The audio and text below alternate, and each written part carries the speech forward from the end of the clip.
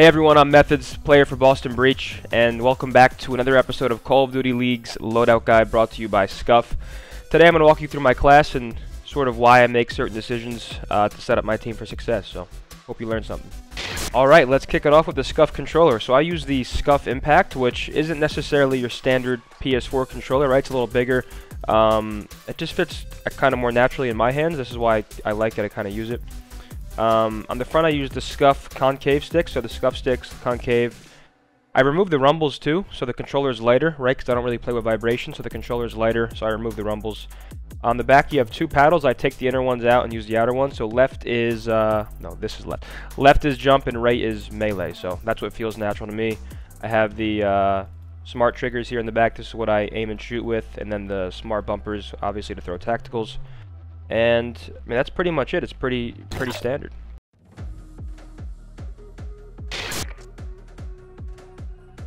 Alright, let's kick it off with my primary. The most important weapon I use the Automaton. Obviously, I'm Boston's main AR, so pretty standard across the league. If you're a main AR, you're going to see the Automaton in players' hands. First attachment I use is the slate reflector, which is basically just a red dot sight, pretty standard across the league. Every AR is going to be using the slate reflector. Next up, the G28 compensator. So this one I've been messing around with a little bit. I went back and forth between an F8 stabilizer and the G28 compensator, and let's talk barrels. So I use the Anastasia sniper, which pretty much makes sure that your bullets maintain damage at range. Obviously, as a main AR, I'm sitting in those sort of like those back spots, right, back head glitches, and sort of hanging out behind my team. So next up we have the M1941 hand stop, which is also a staple among main ARs. It does reduce your ADS spread and your recoil, but it does sort of mess with your hipfire accuracy. But as a main AR, I'm less focused about the hipfire and more so what's happening when I'm aiming down my sights. Time to talk grips. So I use the fabric grip, and there's a couple reasons why I use this. One is the ADS sight, so it helps you aim in quicker, but also the sprint to fire speed. So I know I'm a main AR and I'm not really sprinting as much as maybe an SMG, but it is very helpful when you get caught sprinting and you need to pull up quickly.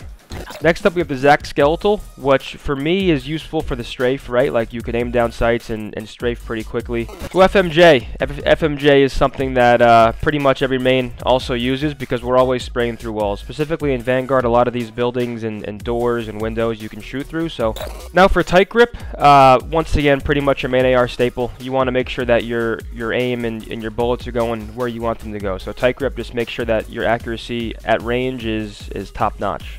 Now for on hand, this pretty much just makes sure that you throw your tacticals quick. So your stuns and grenades, they're coming out of your hand quick and then you're right back to your weapon. So, alright, time to talk about the secondary. So I use the Rat. A lot of people would assume that the secondary is, it's the secondary, but especially in Vanguard, this pistol packs a punch. So it's the perfect sidekick for your Automaton.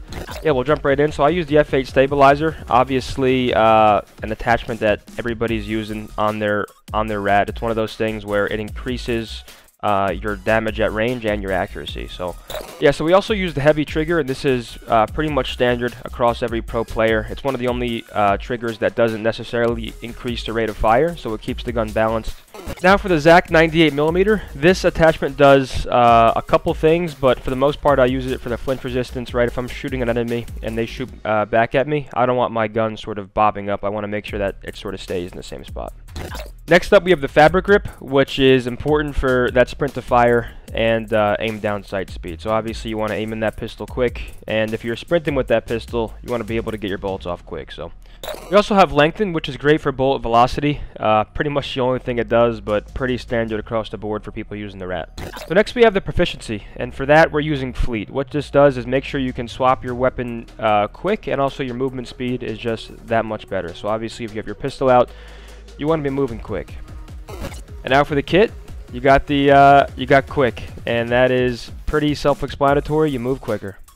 Alright, let's get into the tacticals, the grenades, the perks, the whole nine. We're starting off with the frag grenade. So pretty standard, everybody's using the frag. You can bounce it off walls, you can cook it for as long as you need. You can not cook it at all, right, to sort of block a doorway and stall enemies, stagger their pushes. So frag grenade's pretty standard across the board.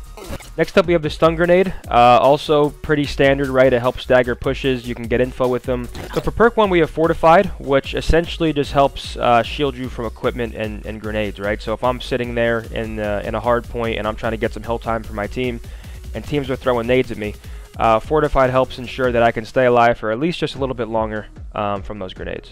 So perk 2 is important. Perk 2 is radar. Essentially, when an enemy fires an unsilenced weapon, it shows up on your minimap. So at the pro level, the minimap is probably the most important thing in the game, right? Just looking at your map, seeing what's open, what needs to be picked up, where people are shooting from, and if you don't have radar, you won't know. So it's essential at the pro level.